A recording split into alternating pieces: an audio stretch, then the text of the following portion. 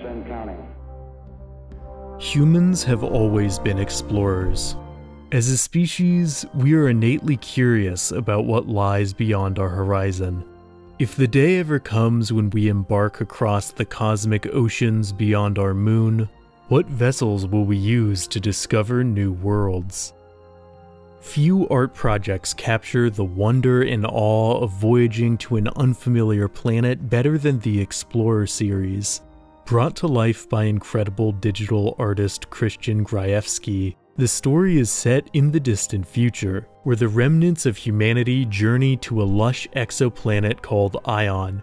The ongoing Explorer project doesn't just examine a vibrant alien ecosystem, but also documents the fascinating vehicles the early explorers used to chart the unfamiliar planet. So, for this entry into the archive, we'll tag along with the first wave of explorers, and voyage across this mysterious world in a range of different machines. And as always, you can follow and support the artist using the links in the description. Now, let's set off towards planet Aion. We set out from planet Earth on the Aurea, the greatest construction project in human history. And after a brief journey of 317 years, we arrive. To explore planet Aion up close, we must leave behind the safety of the mothership. Landing on the planet's surface, for the first stage of our expedition, we'll be traveling in the Ant, a compact research vessel that will make exploring planet Aion safer and more efficient. Setting off from our landing site, it's not long before we spot our first life form. Stooping for a drink in a shallow creek are unique bipedal herbivores. They're tall, over 2.5 meters, or 9 feet, and have an elegant appearance. Like Earth deer, they seem rather skittish, bounding across the terrain as we pass by. A few of them stand their ground, not interested in abandoning their prime watering hole. Using their 2 lower horns, they begin to produce a rattling noise that seems intended to frighten away predators. But perhaps it isn't us these deer are scared of. Emerging from the underbrush are the first predators we've seen on this planet. These are the Silent Death, and they are built for the chase. Like cheetahs, their aerodynamic bodies are capable of incredible bursts of speed.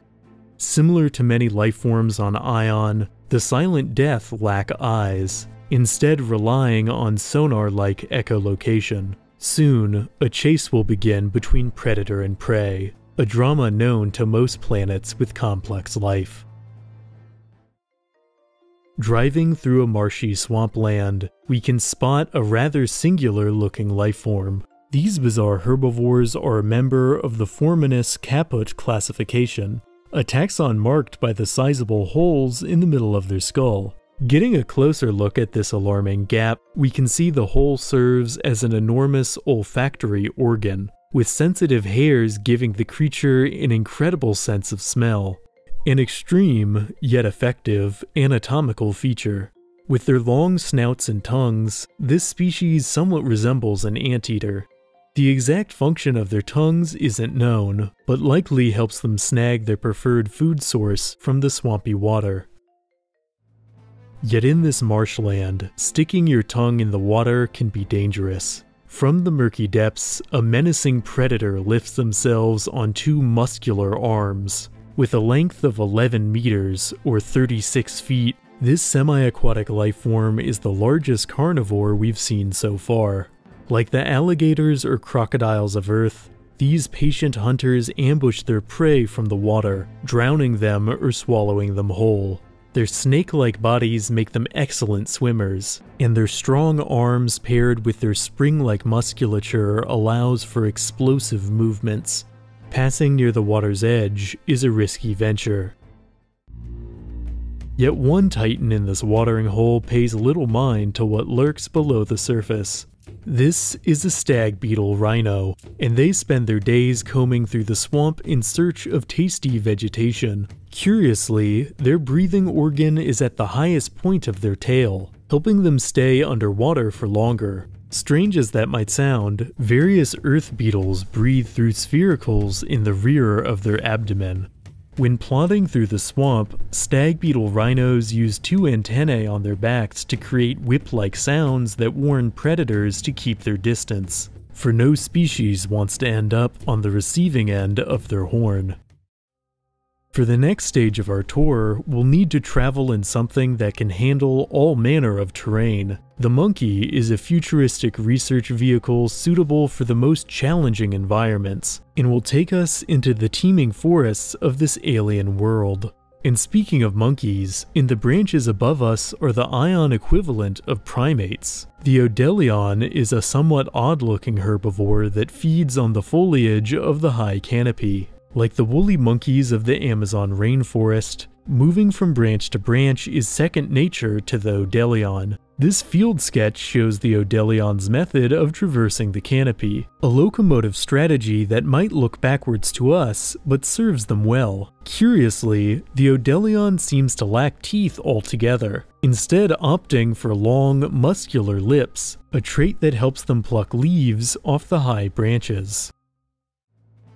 Deeper in the forest, from the bank of a forest stream, a brightly hued creature is watching us. This is a Toxicorum, a mid-sized predator with highly poisonous skin. Like the vivid colors of a sea slug, the Toxicorum's coloration is aposematic, warning other predators against taking a bite. And if a Toxicorum subdues its prey, they drink their victim's internal liquid using their tentacles. We're fortunate to be behind protective glass.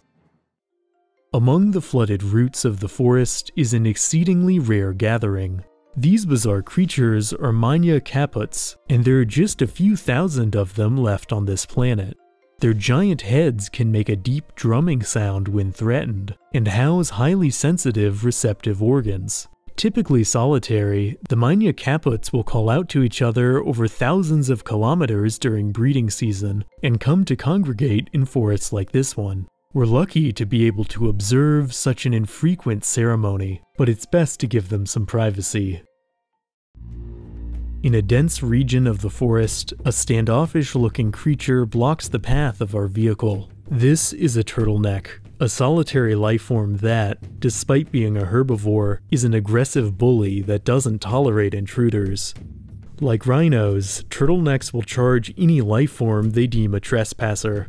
Two shield-like protrusions protect the sides of their body, and seem to envelop their heads. These shields can change from soft and flexible to hard and rigid in an instant, allowing the turtlenecks to ram into their targets at high speeds without risk of injury. Our best move is to take the long way around the turtleneck's territory. In a nearby clearing, a small flock of bipedal omnivores hiss at our vehicle as it passes.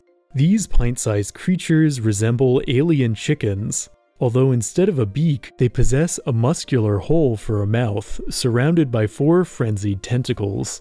Like Earth shorebirds, these generalists scavenge often for food. They've become unexpectedly fast little creatures in pursuit of small insects that are the alien chicken's favorite food, which this field sketch illustrates. To aid in this endeavor, their tentacles are sticky and act like fly swatters, bringing insects directly into their gullet. To chart the next region, we'll be traversing in crickets, lightweight helicopters capable of vertical takeoff and landing. Try to stay close, for we're passing through an area home to the largest megafauna on this planet. Looking up at us as we pass overhead is a herd of boneheads. These bellowing behemoths possess a triangular hole in the middle of their head that serves as an olfactory organ, marking them as another member of the Forminus caput classification. Like hippos, the boneheads have evolved to spend most of their time partially submerged in water, which helps support their significant bulk. Connected to the boneheads' hollow skulls are flexible, fishing rod-like trunks they use to catch aquatic lifeforms. For the boneheads are omnivores, feeding on all manner of underwater organisms to stay satiated. Turning westward, we can spot a noisy procession of circulus. Another type of Forminus caput. Their circular head gives them the ability to make a unique, loud call. The distorted shape of their skull amplifies the noise, although the result is a face that looks rather unusual by our standards. The Circulus also possesses 2 tentacles that they use for smelling, navigating their environment with their keen olfactory senses. Not far from the Circulus procession, a group of clumsy and colorful-looking bipeds slurp from the muddy water. These are anguis columns, and they are on the small side for this region, at about 1 meter, or 3 feet. These omnivores might be unassuming, but they feed in a somewhat unsettling manner. As this field sketch shows, the anguis columns use their long tongues to dig into mussel-like creatures, then blow poison into them and wait until their soft tissue becomes liquid, a disquieting way to get a meal, although nature is often unforgiving. Snow and harsh winds block our path to the north, so we'll hitch a brief ride in the massive Frog, a mobile research lab that moves on wheels over 14 meters or 45 feet high. In a vehicle like this, we're ready for anything, and it seems we've attracted the attention of something equally massive. This inquisitive giant is called a Gantor, and they seem puzzled, but not particularly bothered, by our presence here. At nearly 25 meters, or 82 feet in length, Gantors are an incredible species to witness up close. Yet even more impressive than the Gantor's sheer size is their remarkable intelligence. Gantors possess 2 trunk-like appendages that play an important role in their communication. During mating season, they seem to use their tongue for some kind of sign language, to impress and talk to their favorite partner. Exactly how intelligent Gantors are is difficult to ascertain, but it's possible we've just made first contact with something very special. To venture further out into the unknown, we'll be taking to the skies once again in lightweight aircrafts called geese. Don't let their unusual shape fool you. These crafts are fast and agile enough to get us an up-close look at the rarest lifeforms. Trumpeting at us while we pass overhead is a herd of what appears to be alien elephants. Yet what seem to be large ears from a side view are actually massive bone structures surrounded by soft muscle tissue. Their unique skull also contains a large hole, marking them as another member of the Forminus caput classification. Like the Circulus, this unique head acts as a powerful sound amplifier for the thunderous calls of these alien elephants, calls they can use to connect over vast distances. For unlike the social elephants of Earth, these curious creatures spend much of their life cycle all alone. Landing for a moment to stretch our legs, we make an unsettling discovery.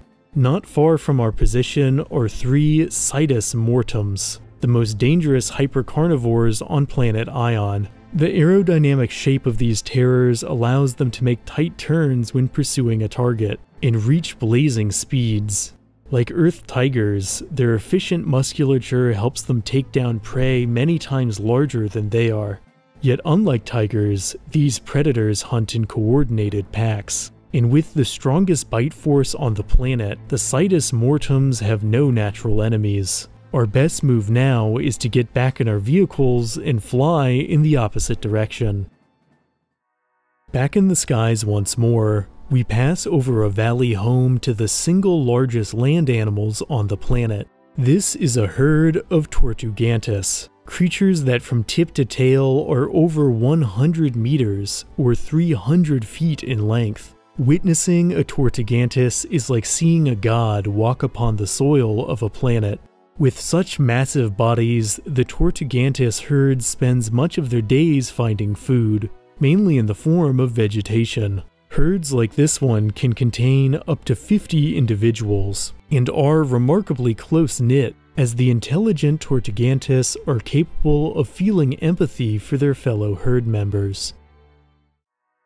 For the final and most spectacular leg of our journey, we'll be traveling in the top-of-the-line Hornets. These vessels can travel vast distances without stopping, which is important, for we'll be flying over the planet's ocean.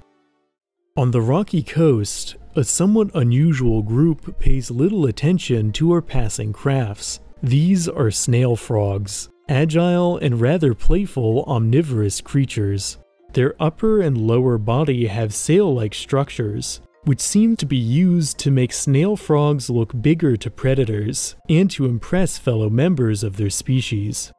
Like earth snails, snail frog stalk eyes are capable of 360-degree rotation, and they give the species a distinctive and somewhat amusing-looking appearance. Snail frogs primarily feed on mollusk-like creatures in shallow tide pools, which they scratch from the rocks using their powerful 4-part jaws.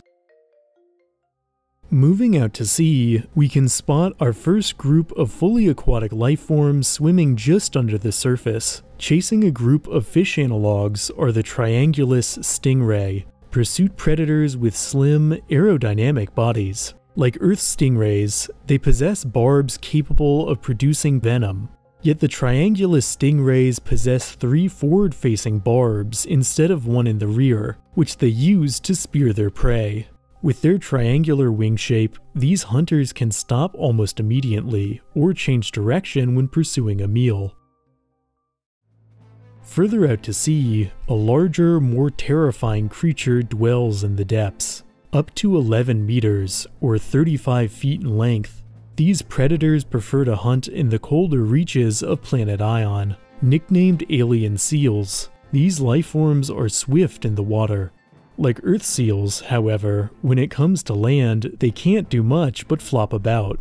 Some say these alien seals look quite peaceful when lying on the shore, although the sight is difficult to imagine, considering how menacing they look when prowling the dark depths. We can be glad we're not in the water.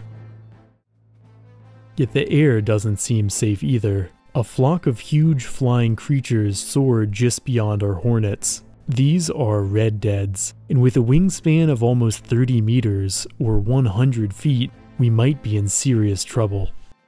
Yet despite a name that suggests aggressive behavior, red deads are actually quite peaceful. While from time to time they do have aggressive fights with rivals, hence the nickname, these majestic beings aren't here to pick a fight with us. Like dolphins accompanying Earth boats, red deads are naturally inquisitive, and are flying alongside their new airborne mates out of sheer curiosity.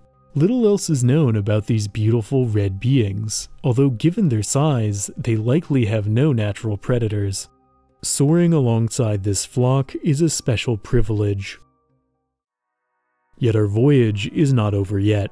Breaching near the surface are the final lifeforms we'll be observing on this tour. This is a family of Imanis cetacea, the largest living, moving creatures yet discovered on this planet. Dipping under the surface in an underwater pod, we can see that like baleen whales, these leviathans comb the oceans with their giant mouths, and eat everything that comes their way. Yet at over 110 meters, or 360 feet in length, they make even the largest earth whales seem rather small. In the unspoiled oceans of Aion, families of Imanis cetacea lead calm and peaceful lives. And as incredible as it's been to get close to this species, we don't want to disrupt said lives. The time has come to head back. Journeying through the ecosystems of planet Aion has been fascinating. You can discover more of the incredible vehicles featured in this video in Christian Grajewski's Explorer art book, which I've got a link to in this video's description. There are big plans for this universe, as Grajewski is working with other creatives on a novel and a screenplay, and is also releasing a second art book that will focus on the creatures and the narrative of this exciting world. To stay up to date on the project, follow and support Christian Grajewski using the links in the description. I'm excited to see where the project goes next. And as always, thanks for watching. If you enjoyed this entry, please lend your support by liking, subscribing, and hitting the notification icon to stay up to date on all things curious. See you in the next video.